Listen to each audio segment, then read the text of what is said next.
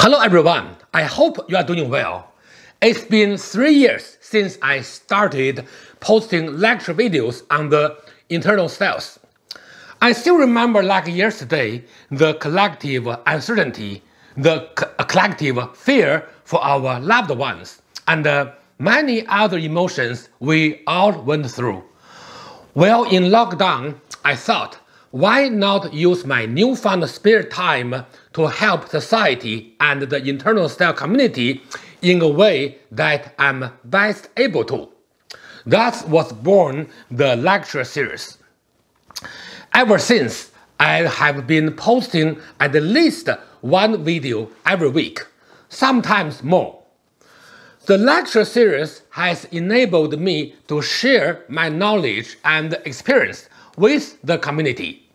I have also received invaluable feedback from the community, which has only helped me provide even better content in return. So, I thank you all for supporting my endeavor for the last 3 years. I look forward to many more, and with our continued support, every challenge in the future will only provide bigger and better opportunities. With that said, a quick announcement about DAOI. A couple of weeks ago, the official DAOI website was launched along with the DAOI YouTube channel and Facebook page. A few days ago, DAOI also launched the Facebook group DAOI Open Community. This Facebook group is open for everyone to join and participate in. Allow me to roll out the red carpet to you all to contribute your thoughts, ideas, knowledge, as well as demonstrations in the group. DAOI Open Community strives to be inclusive and unbiased, and we welcome all contributions as long as they are relevant to DAOI's focus area: internal martial arts, Xiu Dao, Qigong, and TCM. We do not censor anyone as long as you comply with Facebook's community standards. Your behavior outside the group is of zero concern to us. I look forward to seeing you out there. Link to the Facebook group is in the description. That was all in terms of announcements. Now, let's get on with today's topics. So far, I have introduced 20 Xiu Dao topics through step-by-step and topic approaches. However, I have yet to provide a comprehensive overall introduction of Xiu Dao as a system. So, that will be today's main topic. But first, let's warm up with Dao De Jing commentary and Xiu Dao. Today's Dao De Jing topic is Xian Su Bao Pu, a very important concept from Lao Tzu. In the 18th chapter, Lao Tzu introduced some social phenomena if the Great Tao was abandoned. In this chapter, Lao Tzu continued to elaborate on the solution to restore social conduct according to the Great Tao. It is a very short chapter, but it introduces a lot of terms that are still in popular usage. Lao Tzu said, quote, 决胜气质，民利百倍；绝人气义，名副孝慈；绝巧气力，盗贼无有。End quote. Translation: Abandon your saintliness, put away your prudence, and the people will gain in hundredfold. Abandon your benevolence, put away your justice, and the people will return to filial piety and paternal devotion. Abandon smartness, give up greed, and thieves and robbers will no longer exist. End translation. According to Lao Tzu, none of these three things help our progress. Lao Tzu further introduced a solution to achieve an ideal result called 见素抱朴，少思寡欲，绝学无忧 end quote. Translation: To perceive simplicity, to conserve beauty in the heart, to curb the selfishness and to have few desires. End translation. So, the key concept that I'd like to introduce is the first of these three terms, 见素抱朴. Now, let me translate it word by word. 见素抱朴 is the four-word term. 现 means to apply, display. 素 originally used to mean uncolored silk. Now it means plainness. 抱 means keep, adopt. 朴 originally used to mean uncarved wood. Now it means simplicity. Put together, 见素抱朴 promotes the concept peace and harmony reside in the simplicity, which means to return to purify and simplicity. Another way to express the concept of wu wei or non-action. In Xiu Dao practice, 见素抱朴 has been used to guide the overall Xiu Dao system for over 2,000 years. Very often, people use the term 朴素 or uncarved wood and uncolored silk, which reflects the attitude toward the energy refinement process. 朴素 originally meaning purity and simplicity in Tao Te Ching, became the way to manage different energetic experiences during Xiu Dao. Very often, when energy rises, practitioners may shift their attention from the overall energy body to a specific body area that has an energy sensation. Shifting attention is the correct practice in Xiu Dao when the objective of that specific process is to strengthen the energy. However, sometimes this shifting of attention may have an adverse effect on practice, which means that the practitioner should still maintain a 朴素 attitude even when the energy is rising. In other words, the practitioner should continue to apply the static approach to deal with this specific energetic experience. For example, when the mystery gate or Xuan Guan is emerging, a 朴素 attitude should be applied in dealing with the energy sensation. By the way, the term 朴素 nowadays is commonly used to describe a minimalist lifestyle. Simplicity and the concept less is more has been emphasized in Taoism for thousands of years. Personally, I appreciate this lifestyle greatly. It can benefit not only society but also the individual. When studying Taoism, one should adapt oneself to the lifestyle according to Taoist concepts, or else the benefits would be limited by our own choices.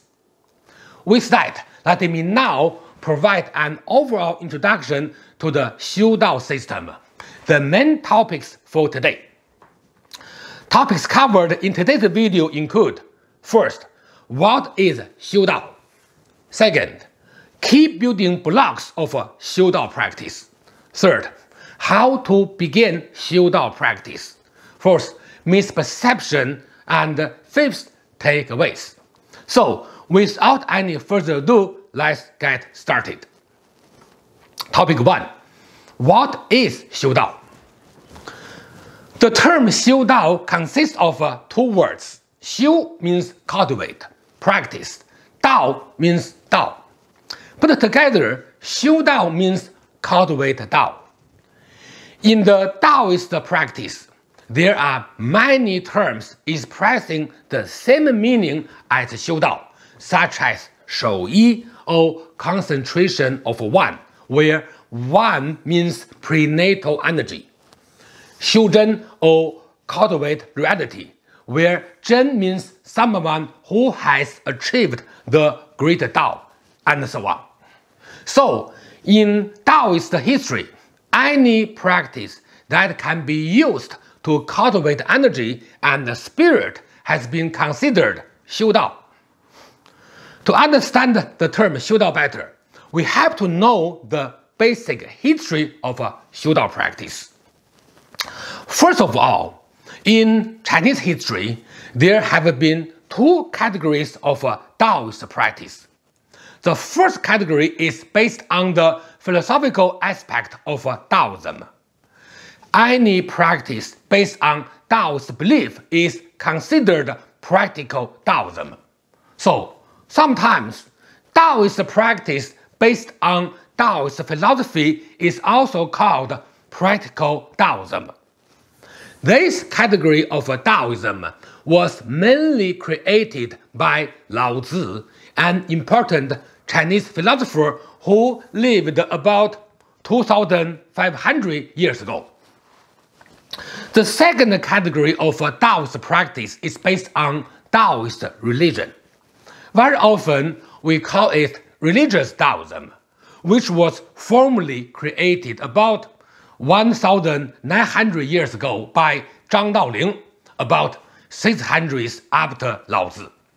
By the way, Lao Tzu was nominated as one of the gods of religious Daoism later on. Fortunately, both practical Daoism and religious Daoism use the term Xiu Dao to express a similar concept, the method that has been used for self-cultivation. They both take Dao De Jing as the most important doctrine guiding their practices. The foundation of religious Daoism is based on the philosophy created by Lao Tzu. Again, Lao Tzu was an ancient Chinese philosopher and originally a non-religious figure who was later accorded religious significance in religious Daoism, many centuries after his time.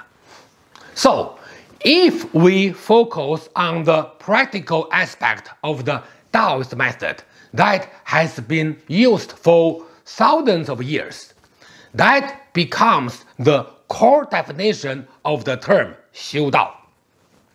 This is not at all a new approach, but this method of defining the term Xiu Dao was not so prevalent before the Republic time of China, around the 1930s. Xiu Dao practice had been intertwined with the Daoist religion for a significant portion of Chinese history. That changed around the 1930s because of some prominent Daoist figures such as Chen Yingling, who promoted the concept of separating Xiu Dao practice from religion. When talking about Xiu Dao, Daoist meditation is the most important method among others. Then, what was the milestone of the development of the Daoist internal elixir practice or Neidan?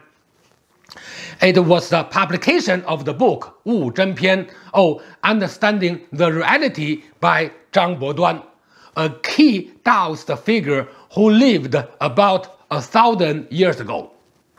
Zhang Boduan himself was not a religious figure to begin with. He even emphasized in his book that in order to cultivate the great Dao, one does not have to study Daoist religion, since he believed Xiu Dao itself to be a practical system for both mind and body. Ironically, later on, religious Daoism made Zhang Boduan one of the Daoist gods. So, Xiu Dao is a practical system that goes beyond Daoist religion. In other words, there is no need to become a Daoist priest if your objective is to practice Xiu Dao. But if your objective is to study and practice religious Daoism, then Xiu Dao practice can be a part of your Daoist religious activities as well. That's why in history, after the creation of religious Daoism, both practical Daoism and religious Daoism have been intertwined in the context of Xiu Dao practice.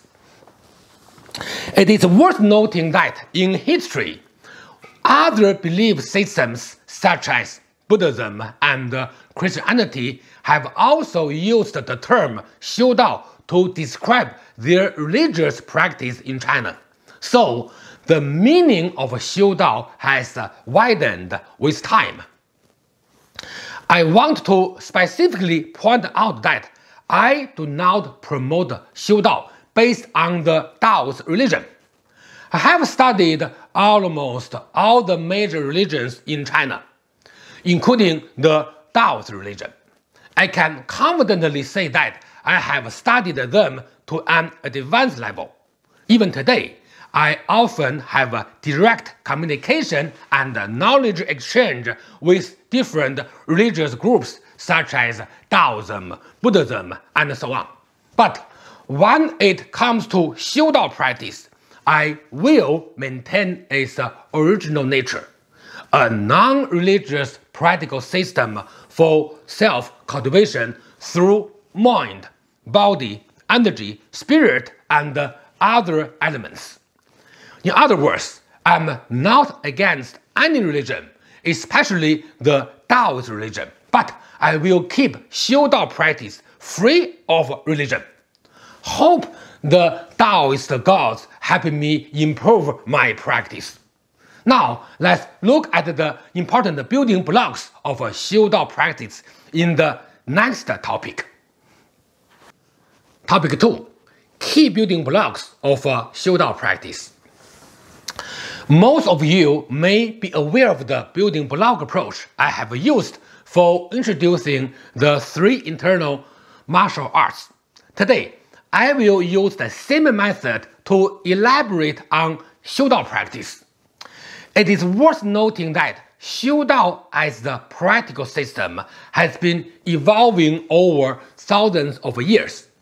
Some practices that developed in the early stages, such as Guanxiang or the visualization method, have been included as part of later practices instead of remaining standalone practices nowadays. For the sake of simplicity, I will only introduce the most well-developed systems as the key building block.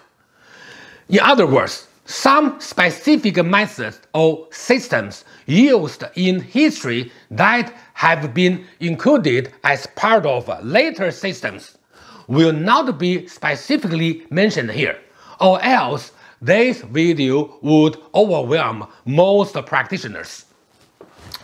I have categorized all the Xiu Dao practices into a 4-level structure system. The first or foundational layer consists of the fundamentals. The second layer consists of the key classics. The third layer consists of the different systems, and the fourth and the final layer is the spiritual layer. Now, let me explain them one by one. The first layer consists of the fundamentals.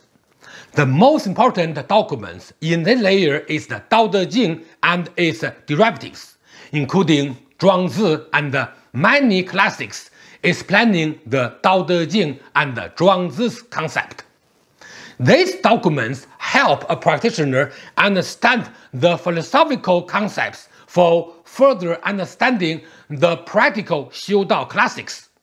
Also, please keep in mind that it is a good idea to bridge these documents with the Xiu Dao classics by interpreting these documents in a Xiu Dao context, which is the reason I started introducing Dao De Jing based on Xiu Dao practice at the beginning of my recent videos.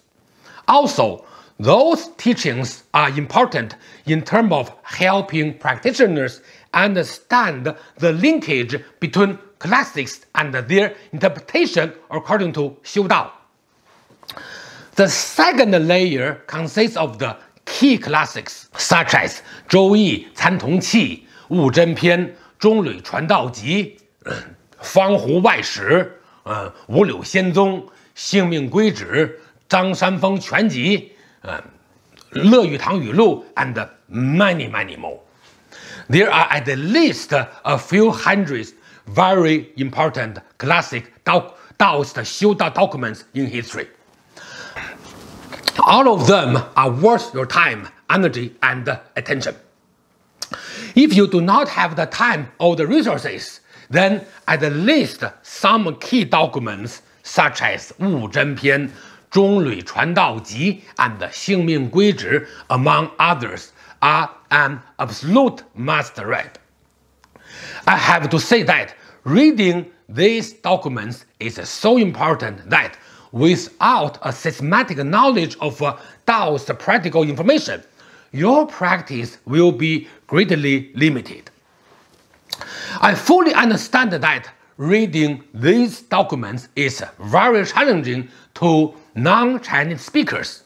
However, you have to know that it is not that easy for native Chinese to understand those documents either, since those books were written using some very specific terms which are very confusing due to the nature of the practice. So, the best way is to find someone who knows both the language and the practice to explain those terms to you. The third layer consists of the practice aspect. I have divided this layer into two key categories. The first subcategory is the main Xiu Dao practice, 内丹 or internal alchemy, which I call primary practice. The second subcategory is the other practices like Chinese medicine, Qigong, internal martial arts, external elixir, and so on. I put all those practices into this subcategory because they can indirectly influence the practice in the first subcategory in different ways. I call this subcategory supplementary practices. So, please treat them as supplementary practices instead of primary practices.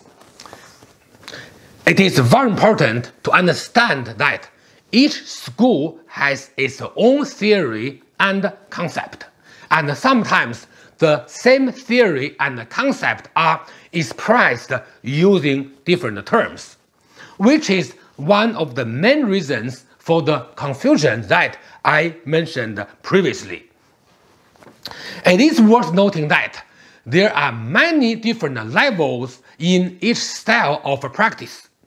You have to follow each specific practice process set by each style in order to reach a good result. It takes time and effort, but it's definitely worth it.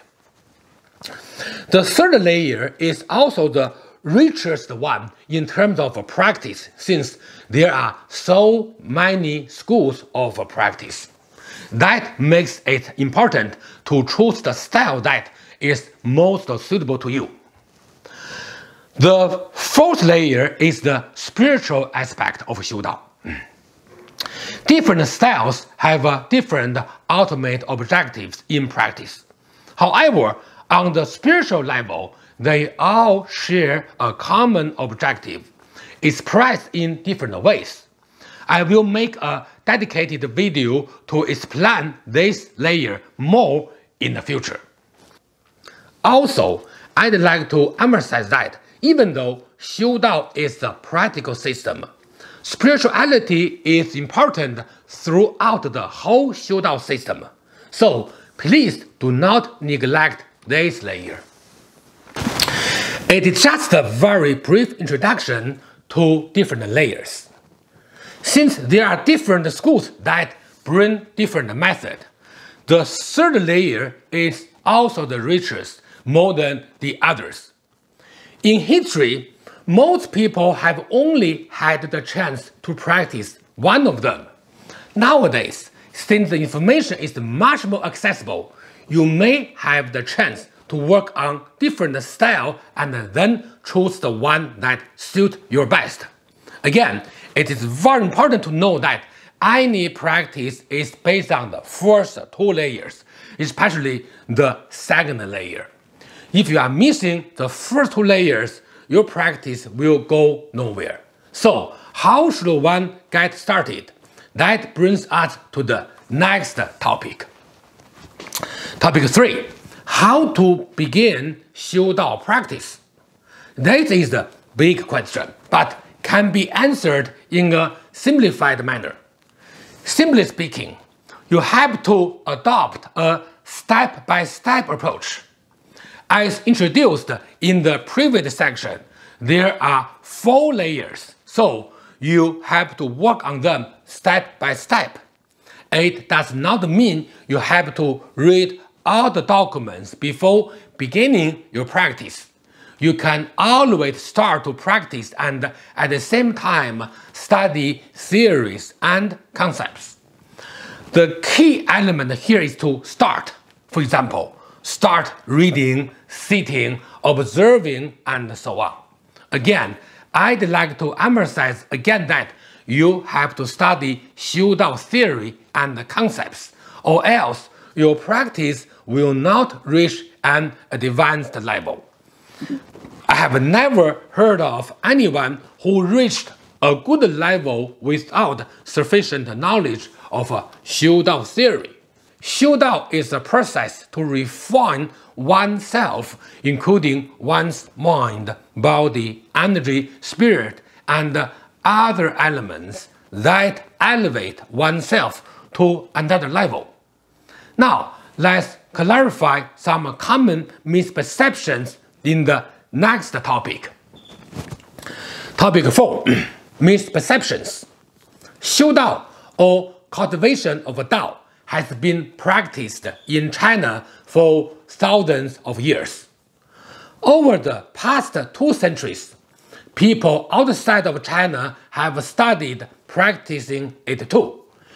In recent years, it has become more and more popular.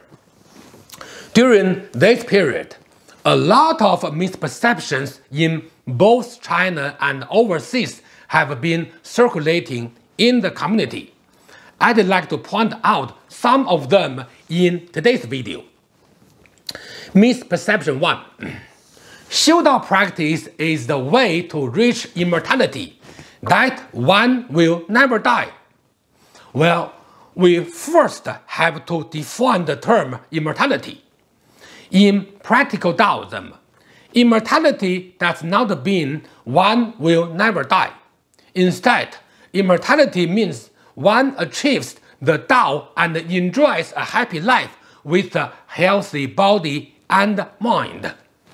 In religious Taoism, it has another layer of meaning, such as one becomes a god. So, generally speaking, immortality means different things depending on the context. If we are talking about practical Taoism, immortality is the result of a practice, not a never-ending physical body.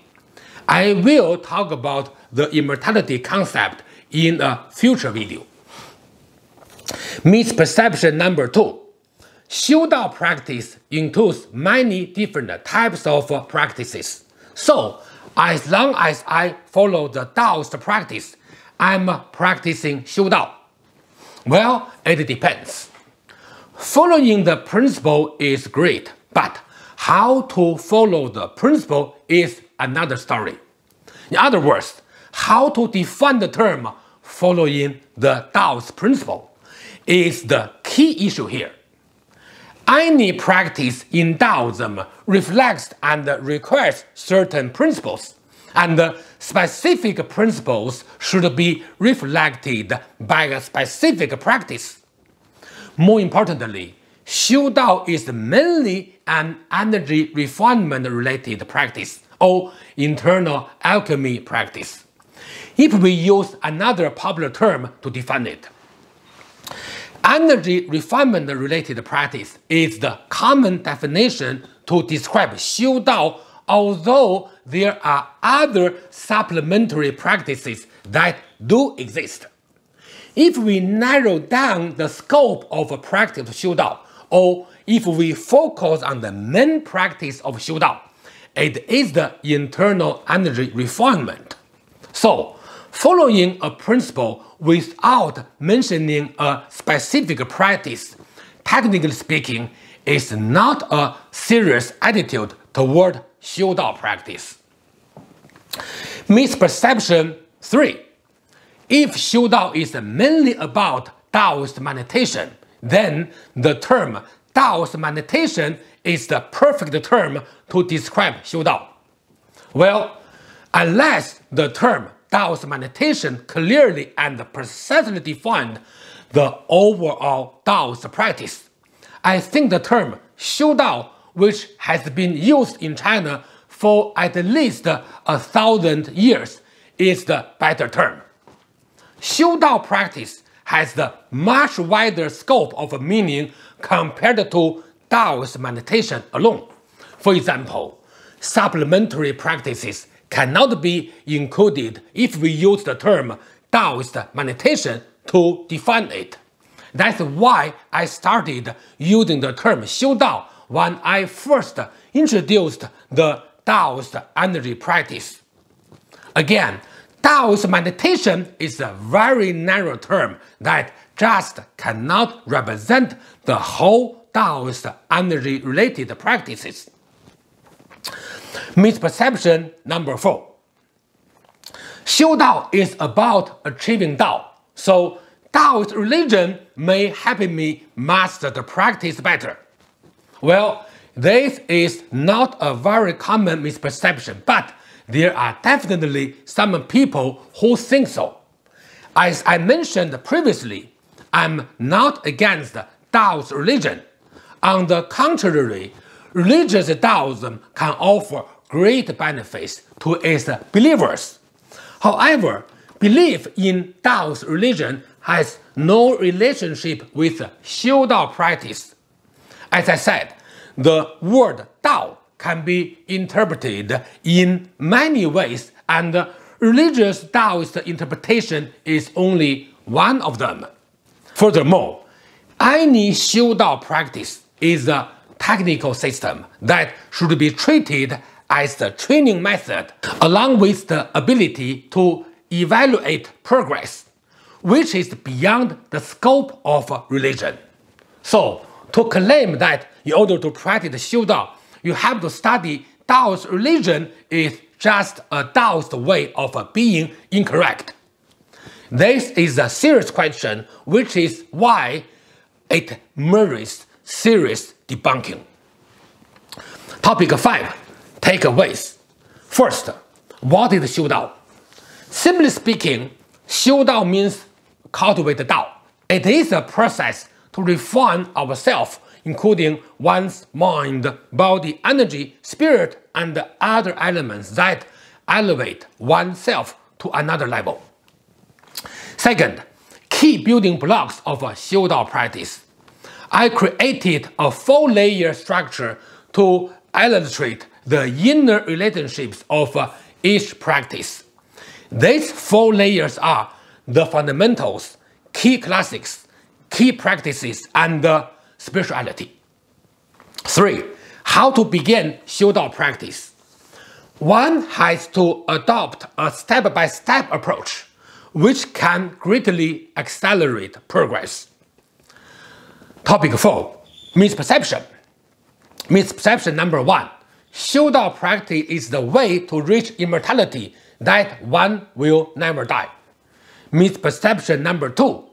Xiu Dao practice includes many different types of practices. So, as long as I follow the Daoist principle, I'm practicing Xiu Dao. Misperception number 3. If Xiu Dao is mainly about Daoist meditation, then the term Daoist meditation is the perfect term to describe Xiu Dao. Misperception number 4. Xiu Dao is about achieving Dao, so Daoist religion may help me master the practice better. Remember, all of those are misperceptions. Make sure you are clear in your ideas, or you will lose direction in practice. That brings us to the end of today's video. Thank you all once again for all your support over the last 3 years. See you next time and enjoy your practice.